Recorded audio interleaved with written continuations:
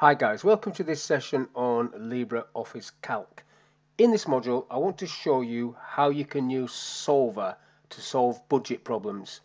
So in this example I've done my budget and the forecast says £201,000 338.75, and I've been told that I've only got 150,000, so I need Solver to change these figures so that that says 150,000. And these are the constraints I've been given. So no quarter can be over 55,000. That's these ones across the bottom there. None of these figures can be over 55,000. And the sectors, training, marketing, wages, cannot be over 70,000. So that's the constraints. Now to get Solver, you can either go to the Tools tab or the Tools menu. And you can see it's near Goal Seek, which is another what if feature. So I've got the tab on there, and then I've got Solver here. So when I click on that, it runs Solver for me. It's wanting a target cell, so the target cell for this is this figure where the 201,000 is, and I want the value of 150,000 to be in there. Now the changing cells are all these yellow cells, so I can just highlight the yellow cells, and then I need to put these constraints in. So the first constraint is none of these quarters can be greater than 55, so it's already on less than or equal to, so I'll just put 55,000 in there. And then these figures have got to be less than or equal to 70,000. Now sometimes you do constraints and it's too complicated and it can't work it out. I'm just going to add another one. If I just highlight this again, let's make sure everything is going to be greater than 0. So greater than 0 or equal to 0. I could put a different figure in there.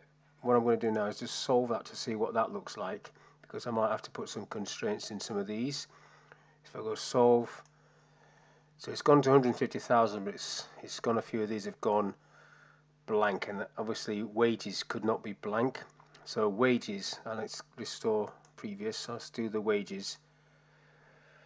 So wages, let's say I've got to be 17 or greater than or equal to 17,000, or let's say equal to 17,000.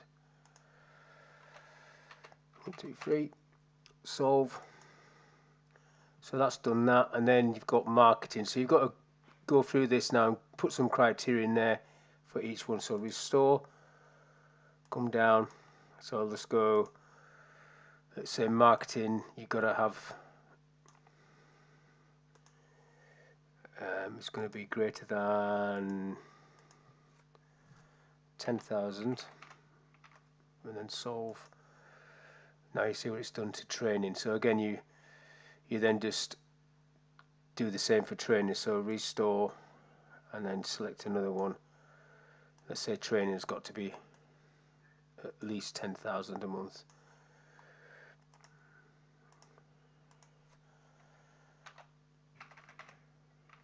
And solve. Now it's solved it, so I'll now keep the result. So it's thrown that out a little bit, but we've got our criteria. We've made this. None of these are over 70,000, and none of these are over 55,000. So I'll keep that result and go and do another one. Household example. So let's say you want to set this to 10,000. These are direct debits, so we need to put some restrictions on this. Just click on Solver, and then so target cell is going to be that cell, and you want it to be a value of 10,000, and the changing cells are going to be all of this area,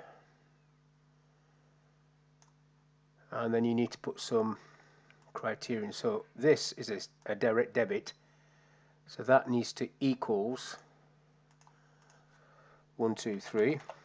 This next area down is going to equals 75, equals 75. And the next area down is going to be 37,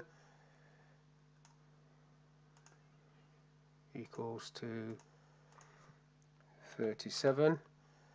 Next area down is 75 again,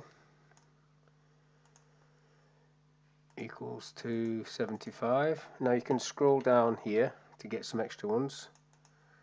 So the next one's going to be 246, 246 equals to 246, and then this one is going to be 30. They're the direct debits, so you've set them up, equals to 30. Now the only thing that can really change in this one is this line, but I need to force this to be over 200, wrong place, over 200. Let's see if it does that. Greater than 200. And then let's see what happens now. Solve that. So it's gone to 10,000. It's just put all of those at 200 except that one. But there you go, it's gone to 10,000, and I will keep the result.